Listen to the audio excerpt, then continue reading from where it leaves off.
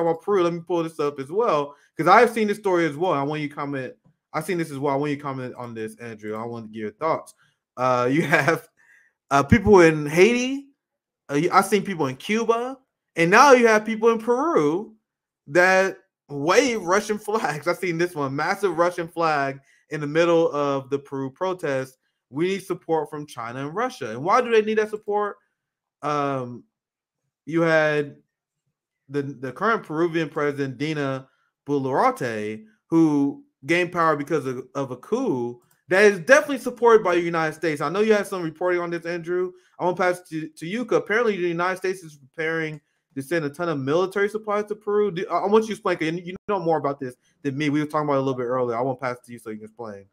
Sure, yeah. I just threw a couple of links in the private chat on the stream in case you wanted to pull it up. Yeah. The first one is this is a good one. Okay, good. Okay, good. Still in December. So Pedro Castillo was removed as president on December 7th, and Dina Boluarte took office right then. This is the 6th president in the past 7 years to be removed by the Peruvian Congress. And actually, the Peruvian constitution has been changed 12 times in its history since the foundation of the Peruvian Republic, which is fairly unique in Latin America. And the clause in the Constitution that the Congress has used to remove these presidents is, I believe it's called like in a case of moral vacancy, the Congress can remove the president for like a moral deficiency. I don't remember the exact wording. That's from an 1839 change to the Peruvian Constitution. So from what I understand, and this is a topic that I need to learn more about, most of these constitutional changes have been to further the control of the right wing of the landed aristocracy in Peru. There have been other countries in Latin America, Mexico, Nicaragua, Cuba, who have all fought revolutions over land reform. And Peru is a country that is in desperate need of that as well, which is a part of why these protests are happening. But out of those 6 presidents, including Castillo, who have been removed, 5 of them are in prison, and 1 of them committed suicide when the security forces reached his home. So it's a pretty wild situation. And you have like Dina Boluarte, essentially she's only in president now with a little bit of support from the US and an alliance with the hard right wing, because she was Castillo's vice president. And she had made a vow to vacate her, resign her office if Pedro was overthrown this way. It's like a legal coup, basically. But she hasn't, and she has been sicking security forces on protesters. And that article that I sent shows like just a couple of weeks after the coup and before any of the protesters had been murdered. This one here? Yeah, that one. Yeah. The U.S. promised $8 million for anti-narco trafficking in Peru. I guarantee you all of that money has been put into bullets and tear gas that the cops and the military have used to kill now over 60 protesters. I think the official number a week or so ago was about 56 or 57 protesters have been murdered by the security forces. Very often. This is a few weeks ago, by the way. This one says 40, but this article is 3 weeks old, by the way. Yeah. Just heads up. Yeah, and so I think it's very important to talk about Peru for a number of reasons. Primarily, as with most conflicts in the world involving military force and the preservation of capitalism, or serfdom or slavery, whichever it is, wherever you are, the United States is very often involved. And in this case, they've already sent $8 million worth of weaponry and other support for, anti-drug trafficking. When people are probably aware how much the United States intelligence agencies themselves take part in drug trafficking. So it's fairly hollow. There's also the second clip from Twitter there, the Kausachin News one, is of what's her name? Laura Richardson, I think. She's the commander of... Let's play real quick. Let's play it, and then you can comment on it if you don't mind. Yeah. Let's do it that way, because I think I've seen this, and I want audiences to see it. Then let's play it, and then we can comment on it. Let's take a look at it. If I talk to my number 2 adversary in the region, Russia, I mean, I've got... of course, the countries, Cuba, Venezuela, and Nicaragua with Russia relationships. But what I really look at, and 6 other countries, by the way, so a total of 9 that have Russian equipment. in them, and we're working to replace that Russian equipment with United States equipment if those countries want to donate it to Ukraine or the cause that's happening, and be able to replace that with U.S. equipment. And that's important because even this headline, you see how they present this headline where it said to anti-drugs fight. No, they're gonna use this to kill protesters, right? But anyway, I want you to react to that, Andrew, and then Carlos, we get you in here if you have any takes on this. But go ahead, Andrew. Yeah, I kind of made a mistake. I meant to send another one from that same conference. I believe that was her addressing the Atlantic Council, which is a very close organ of NATO. There was another video from that same, probably from the same segment of 10 or 15 minutes where she was saying that, why are we so interested? Why is there Southcom? Why would the U.S. invest resources in South America? And she just goes on to list all of the natural resources that they want to take over.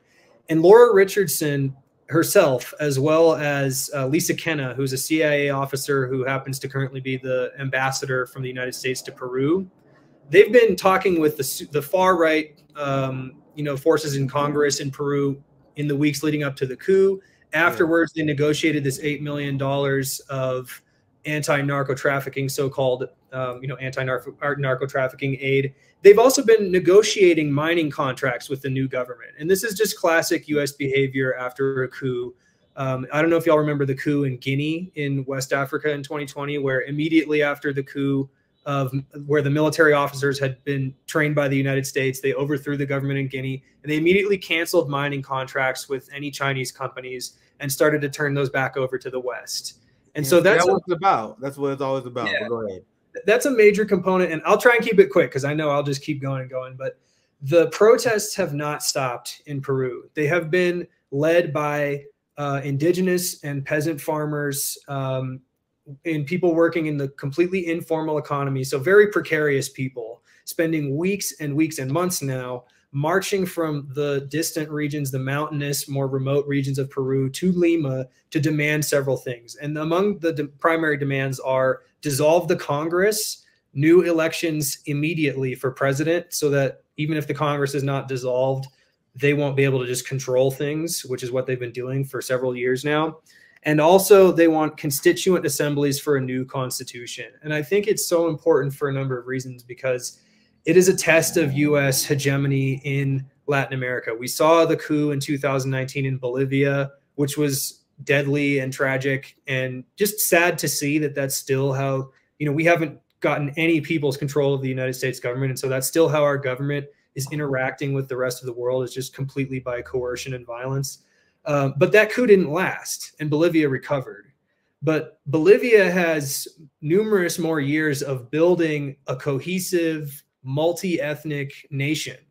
And so they're more stable. And so what I'm really interested in is the government in Peru has been making pretty terrible mistakes. They've broken their own laws. I don't know if I saw CJ actually covered on his show the other day, the video of the military basically bombarding the gate of this university where all of these protesters and students were at the university peacefully assembled, and they mass arrested them and used chemical weapons and torture, classic, capitalist police forces. And this has just further enraged the society. And there have been past protests in Peru that never really made it to that level of having the potential to build a similar, durable, and positive project like in Bolivia. Before they kind of lost their steam, but there's more sectors slightly higher up in the economic ladder of Peruvian society that have come together with multiple unions, the campesinos and the indigenous people as well. And to me, that provides a lot of hope. So I won't say that I know that I'm very certain which way this conflict is going to go. I have a lot of hope and admiration for the people in Peru pushing back against U.S. imperialism, and against their local capitalist oligarchic class. But I think that if it does go the way that Bolivia went, where it swings back the other way, to me, that's going to be a very positive sign in Latin America, and a sign that this multipolar age is going to be more durable than in the 1970s, which is kind of the last time that we thought maybe the U.S. empire is not so strong as it was before. And I think this will be a test of that. Yeah, amazing breakdown, Andrew. Carlos, I'm going to get you in here if you have any thoughts on, I don't know how much you've been following Peru, but anything you want to add to the discussion before we wrap up? No, I just want to say that this is yet another chapter in a long-standing history of U.S. intervention in Latin America and South America, and it's always had to do with natural resources. It's always had to do with the fact that they don't want a different type like the famous Allende murder, like a democratically elected communist or leftist president or person of influence in any of those nations. We saw that right now happening again with Brazil, because it sets an example that even within this hemisphere, right next to the United States, there's a possibility to have a leftist revolution like the one that happened in Mexico from 1910 to 1920, the Zapatista Revolution, which was a peasant land reform based revolution. And that's what the United States does not want to happen yet again, and it keeps happening throughout South America, because people are, their lives are dependent on these natural resources, and this is exactly what the United States is after. So when you see peasants rising and risking their lives, it's because at the end of the day they have nothing left to lose. And as Andrew very intelligently stated, when those forces, when that working class, if to use the U.S. to use the language we have here in the United States, because we really don't talk about peasants, we really don't talk about campesinos in the United States. We just have, you know, farms, and those have been taken over by the big industrial farming complex. So at the end of the day, we don't have an equivalent outside of the service industry, outside of working class people identifying with people like campesinos in South America. Why? Because they're, at the end of the day, they're cutting off your access to your own livelihood, to reproduce yourself on a daily basis, basically to live. And that's what's happening in places like Africa and Latin America, South America. And this is why BRICS is such a threat to the U.S. imperial geopolitical domination. And Andrew is right. If this does turn around in Latin America, South America, hold firmly as leftist oriented in this new millennium, then the United States and Europe are going to realize that their domination over the world, especially the global South, is no longer as strong as it used to be, or no longer exist. And you're going to have China, you're going to have nations like Russia providing aid and assistance that is no longer connected to specific bank accounts or to certain interest rates. It might be more humanitarian than that, and that is the example that the United States does not want set in its own backyard.